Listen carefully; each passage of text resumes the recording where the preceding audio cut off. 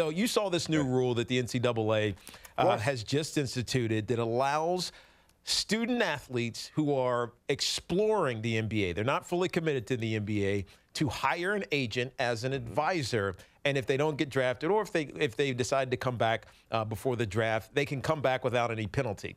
But now they've decided that that advisor has to have a bachelor's degree. So it can't be a guy like Rich Paul, who is LeBron James's agent. So LeBron James gets all up in arms about this and starts, tweeting about how Rich Paul is a target of this, and that the NCAA, can't hold him back, wants to hold him back. And when the reality is, this is probably the NCAA trying to prevent, like, an uncle or a cousin or some other, unqualified, completely unqualified, like hanger-oner from being, quote, an advisor. But LeBron makes it about him, and of course he does. And it's interesting because LeBron he's not seeing the bigger picture. There's so many kids that aren't Chris Paul or Rich Paul clients, or that level of clients, who are really interested in looking at the NBA, right? They're not.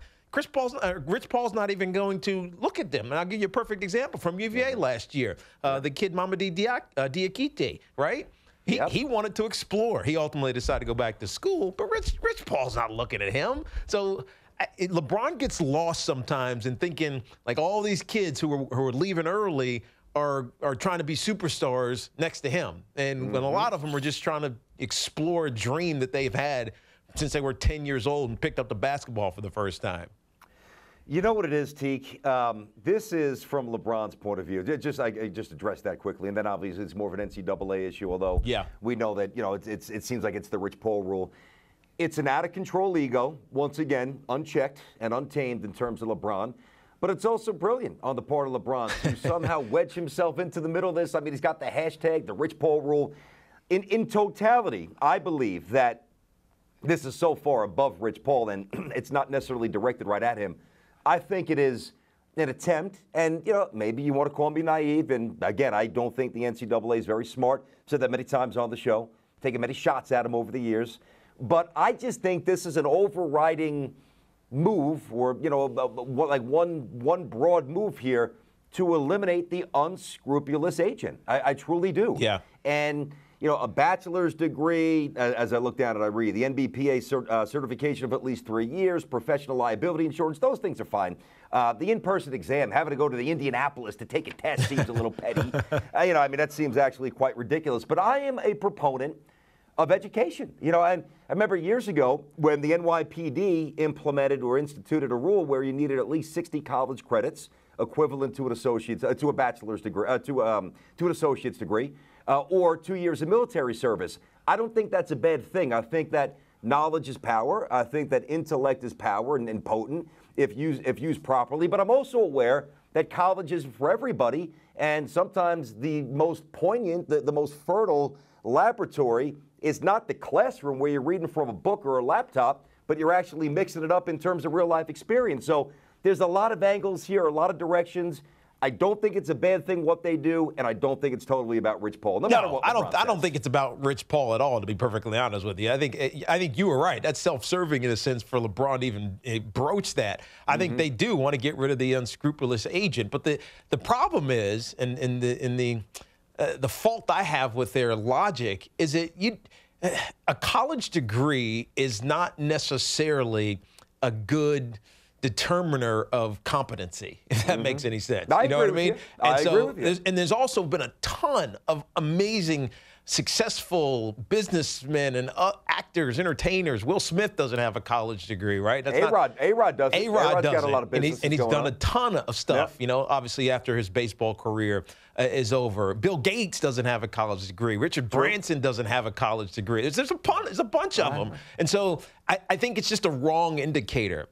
The other issue I have is if they really want to get to the bottom of this and they really want to figure this out, why not just ask the professionals? Because the NBA already does this, right? They qualify agents. You have to, pass a certification to be an NBA agent. Why not just go to that group? I mean, what's the difference, right? I know. This is weird. I got, when I got back to the room and I was doing, just trying to stay in touch and tune with everything every day, I'm like, Rich Paul rule, what the hell is this? And I actually read it. I'm like, this is just a regurgitation of everything I've already known. You're right. It's just really, You're right. Put it this way, Tiki. And we're going to get to the Raiders, and we're going to do our two-a-days, obviously. I know you started that without me, so we're off and running Tiki and Tierney two-a-days. We're getting ready for first game action on Thursday, so tomorrow we get some playing. Giants-Jets, dude. Giants-Jets. We're going down, sucker. They had to make it the meaningless game because we actually play in the regular season this year. I know, which is smart. I know. We'll see Daniel Jones. I want to see Daniel Jones tomorrow. Me too. You guys are pretty banged up, as you know, but I'm looking forward to seeing that. And all the teams. And I watched Hard Knocks. We'll do it all here. But my point is, if this was like a real crazy day, like say if this was a month ago and it was the Kawhi news or Anthony Davis got dealt, honestly, this might be in the blast. You're right. I'm not really. It's not. I'm not saying that we shouldn't talk about it. I know you hit it yesterday. But I do think it's a gross overreaction by most people. I really don't think there's much to it. No, there's not much to it other than the fact that the NCAA seems to misfire on a lot of these things that they do. They're trying to do the right thing. I get it. They're trying to do the right thing. Well, but they're also trying to do the right thing while simultaneously protecting their own behinds. Yes. Which, by the way, yes, most people do in the world. So it's not. Yes. It's not foreign. That's not a foreign concept. I agree. But then you get LeBron James, who, by the way, never went to college, and just along with his agent, Rich Paul, and founder of his agency, Clutch Sports. It's like he takes it personal.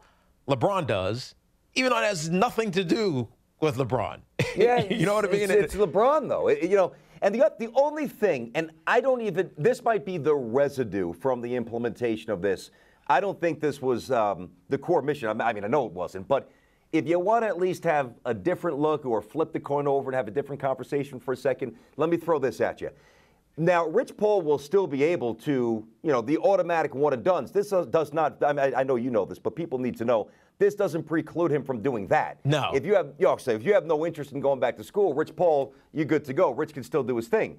But I do think maybe on some lower level, maybe this takes the air out of the balloon of Rich Paul and the free agent manipulation. Because when you establish relationships with young kids early, if you do right by them, and let's face it, they've got the juice. LeBron, Rich, they're doing the right thing. They're certainly powerful in the basketball community for sure. And if you strike that relationship early, there's a pretty good chance that once that rookie deal is up, let me take this chess piece here. Let me take this guy here. Let me move this guy here, and now I control the whole NBA. So maybe indirectly, this takes a small percentage of the juice away from Rich Paul. But yeah, we're on the same page. Yeah.